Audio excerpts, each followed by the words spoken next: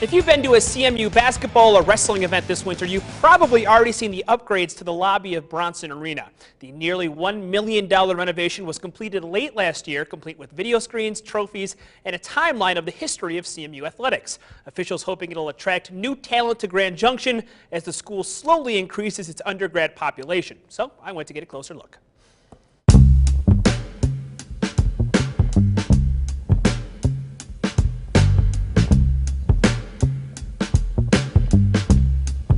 All right, so we're standing here with Connor Lair. He's with the marketing department here at CMU. Connor's going to show us one of the more interesting aspects of the Brownson renovations. This is the Hall of Honor big screen. Connor, can you talk us through this? We call these our Brownson interactive touchscreens. So they just have a number of information. We have a list of all of our Maverick champions.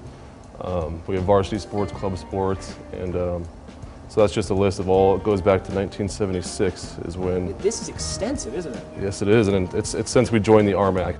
And the reaction, I'm guessing, has been overwhelmingly positive from the community, coming and seeing like, oh yeah, my dad played for CMU back in the day, and he was really good, and now I can prove it. Yeah, I've actually run into some people coming in here, and they're with their kids, and the dad's like, you know, look at this, I played with these people, I played with, you know, Mike Brownson or, you know, whoever it is back in the 80s, and so it's pretty cool. I got to talk to people, and they're pretty excited about this. So all the screens are basically the same, all these big screens are basically the same. Videos are all on there too, so we're currently, you know, trying to upload more and more video content so people can come back and watch themselves. So this will be updated annually with any new awards or All-Americans that CMU has? Yeah, like so we just won, you know, in 2018 our volleyball team won, and so we're just adding stuff as we kind of win. We've been looking around at different institutions and seeing these sorts of projects getting developed, and I tell you, they're just great engagement, great reflection, great remembrance of student athletes who've been here, try and keep them engaged, and try to give them some credit for, you know, being a student athlete at a collegiate level is an amazing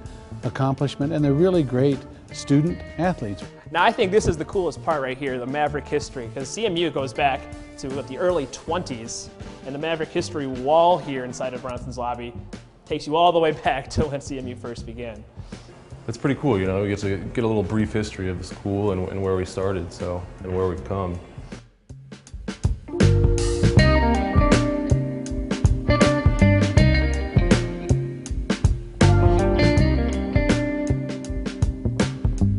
What do you say to some people who believe that maybe the money should have been spent on education, or maybe not just for the Brownson renovations? You know, we spend money all over the place. We spend a lot of money on all sorts of technology in the classroom and everything else. It's always a balance. For example, if you drive by on 12th Street or on North Avenue, generally it's going to be, we got a theater production coming up, we have a music production, you can see videos of those sorts of things. So we do all of the above, and I think everybody here appreciates it.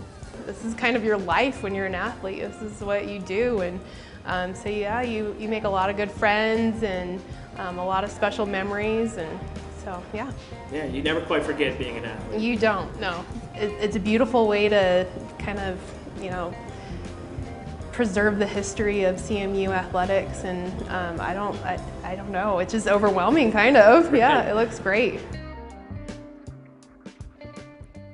President Foster also said that the Hall of Honor video boards you saw there is an ongoing project, and they're constantly looking for old yearbooks, photos, or videos of old Maverick athletics. So if you have anything that might be a good addition to their archives, CMU would love to hear from you. That's